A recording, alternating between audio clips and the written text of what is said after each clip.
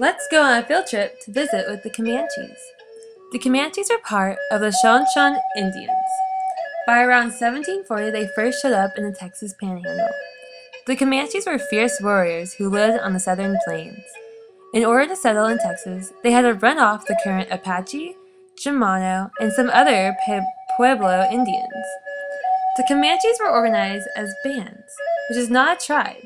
Sometimes they would come together in 2 to 3 bands to create a tribe when they would need to fight an enemy.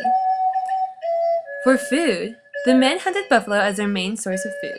They also trapped deer, antelope, quail, and jackrabbits. They were also gatherers. The Comanche women gathered fruits, nuts, berries, bananas, and prickly pear cactus. They would use what is called a cooking pouch to cook their food. The traditional cooking pouch was made from the lining of a buffalo's stomach. The Comanches were hunters, and the horse was a key element in Comanche culture. They are thought to have been the first of the Plains Indians to have horses.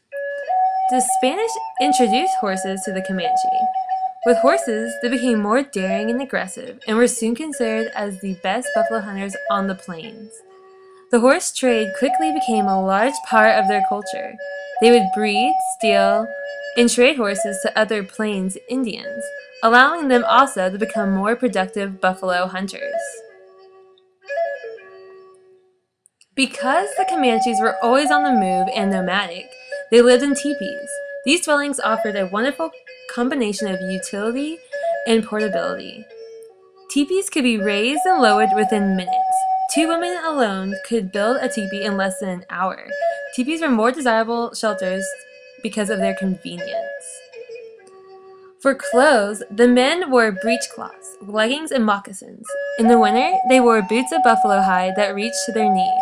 Men's shirts worn in the cold winter were made from deer or antelope skins.